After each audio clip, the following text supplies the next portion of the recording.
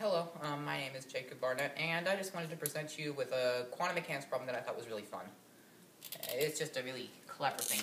So, one thing that you can get almost immediately from the Schrodinger equation, if I'm in a 3D particle in a box, the energy is simply going to be, let me write the subscripts first.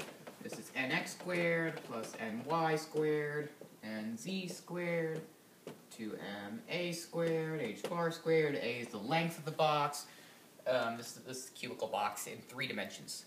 A is the length of the box, m is the mass of the box, h bar is Planck's constant, I don't know if you can see the bar, and nx, ny, and z, those are integers that are greater than 0, and y and z greater than 0, and they're integers, they're positive integers.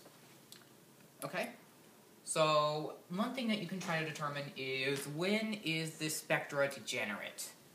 So, this spectra is degenerate when I have some energy, say E1, equal to some energy E2, with 1 being a different state than 2. So, basically, that means that state 1 is different than state 2 by permutation. So, for example, 1, 2, 3, and 1, 3, 2 are the same, in my sense, but 1, 2, 3 is not the same as 1, 2, 4. So we want to find out when it's degenerate. Now this is something that you can try to program into your favorite language, such as MATLAB or Fortran or Python, but really what you can do, it just takes a while. I mean, you have to use several loops. I mean, you have to use like 3 whiles,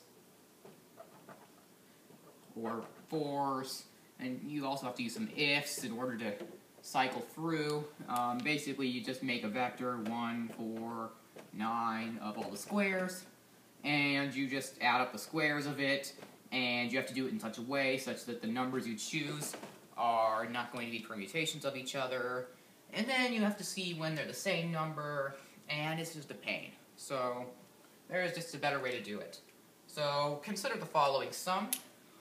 Let me erase this because it's not as good.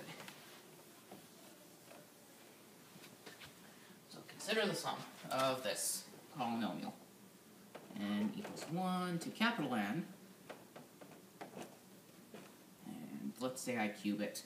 Cubing it, I'll just put it in 3 dimensions. So this sum basically is just x, x4, x9, x16. I can keep doing this all day. x25, all the way up to x capital N squared. And this is cubed.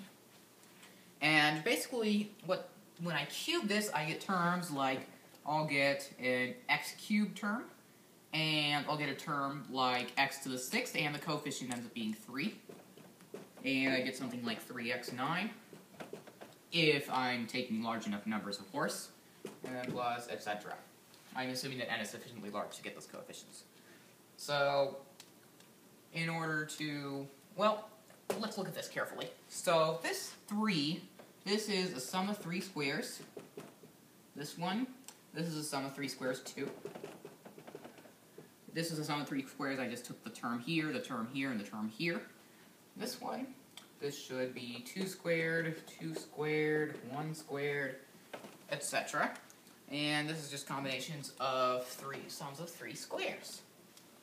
So basically what the coefficients tells us is the number of times I hit this sum of squares. So these things, in a sense, are going to give me the degeneracy. However, this is more, it's not really a natural form of degeneracy. It also includes accidental degeneracies, which can just come apart from taking cyclic permutations like 1, 2, 3, 3, 1, 2, etc. So now, let's look at this closely. Let's try to interpret what the coefficients mean and when it's actually degenerate or when the degeneracy is just an accident. Suppose the coefficient of x to the m is 1. It's clear that it's non-degenerate spectra because there's this would be something like 3 squared plus 3 squared plus 3 squared that corresponds to this. I can only get that in one way. If it's 0, it's also clearly non-degenerate since the energy, in a sense, doesn't exist. 2, it turns out that this never happens. 3, now, let's look at this. So, let's first assume that we have a triplet and it's a unique triplet. So I have A, B, C. Now, first thing, if I assume A is B is C, then the coefficient is going to be 1.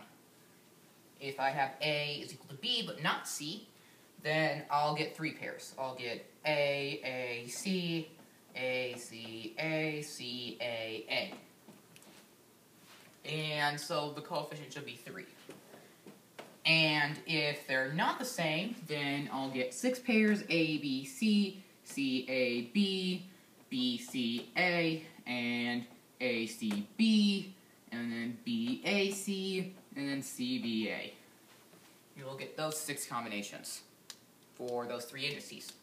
So you'll get a 6. So in other words, if it's a non-degenerate spectra, or if the degeneracy is an accident, then it should give us a 1, it should give us a 3, or it should give us a 6 in front of the coefficient, or a 0, of course. And if it gives us anything else, then it's going to be a degeneracy. But these ones, there is a chance it's a non-degenerate spectra. These ones, it's clear it must be a degenerate, but what happens if I get a 3 or a 6? Now, the 3, when I look at the 3, I can get it in 2 ways. I can either get it by this AAC, ACA, CAA, or I can have something like I have a pair X, X, X, Y, Y, Y, Z, Z, Z, and I can take these, I can sum them, I can square them, and I'll get 3x squared is 3y squared, is 3z squared, since they have to add it to the same number. And since these are positive integers, that implies that x is y is c, which is a contradiction because this would imply that the number is 1. So 3 must be a non-degenerate spectra. Now what happens if I get a 6? Well, 6 we can't quite determine, because 6 I could get something like 117, 155. These are 2 different pairs, they give up to 6, and you can see there's 2 1s, 2 5s. I can sum them up, I square them, and they both give me 51. So 6 in general, it's not easy to determine. So 6 in a sense is sort of a bad number. And what we can do with the 6 is we can just look at we can just look at some of things like 1, 2, 3, or maybe 2, 3, 1, etc. I can just look at these triplets. And, before. I don't want them to be the same. I don't want them to be the same sets. So I can just look at each of these triplets. I can just see what they sum up to and square to, if they're each not the same. And then I compare them with the coefficients of the polynomials that comes out. And I assume n is sufficiently large. And then we will get a result. Now, by n is sufficiently large, what do I mean by that? Suppose I want to know the coefficients all the way up to some number, capital M. Then I will need to run this for at least the floor of square root of m. This should be n. Because otherwise, if you have less than that, you're not going to get all the terms, and if you have more than that, you're just going to, get other terms which you don't need. So if you're only going up to capital M, you only have to run this for this many times. And this polynomial, you can either compute it by hand, or you can just use a computer to do that. In this case, you can calculate this up to 51, and using a computer is easier. So, okay.